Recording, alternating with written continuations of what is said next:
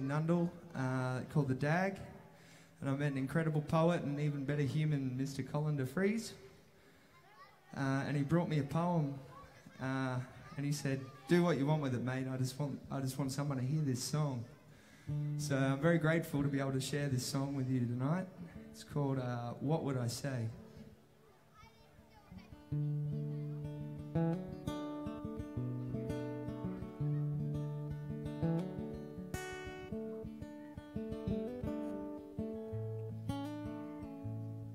As I sit here before dawn on another Anzac Day, I can't help but wonder, what would I say to a digger who gave his life so I could live free?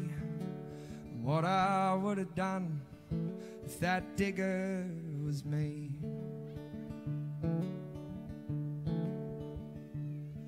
I'd be sitting with me mates, transporter full of troops, not knowing what was coming, trembling in me boots, thinking of my family and all my friends back home. Would I ever see them again, or will I die here all alone?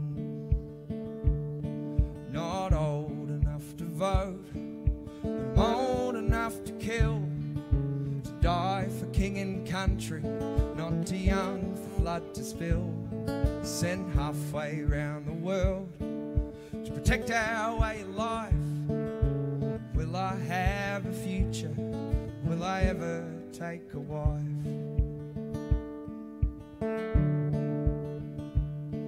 Well, I've put my trust in people I'll never know or see. The pollies and the generals control the fate that waits for me.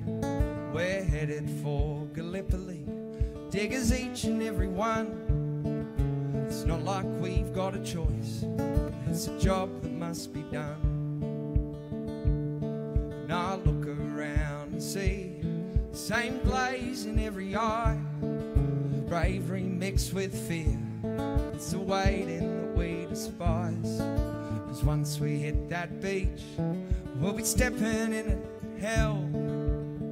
What lies ahead, only time will tell.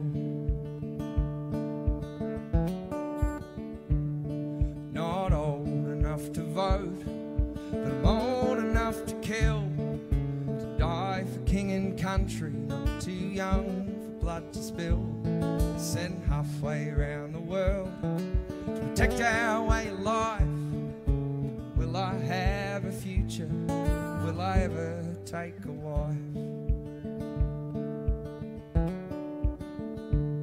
If I was in those diggers' boots in that time and in their place, the courage in my heart and his look upon my face, well, I'd storm that beach at dawn over a century ago, and fall at our burning old age I'll never know. So what would I say to that digger and his mates that died so we live freely in this southern land so great? Well, I'd speak to him in actions, the things I say and do. Respect others, live in peace, the only true thank you.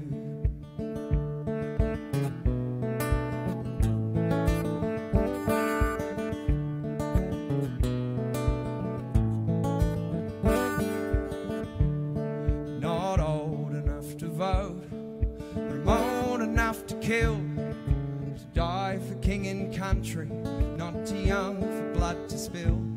Sent halfway round the world to protect our way of life. Will I have a future?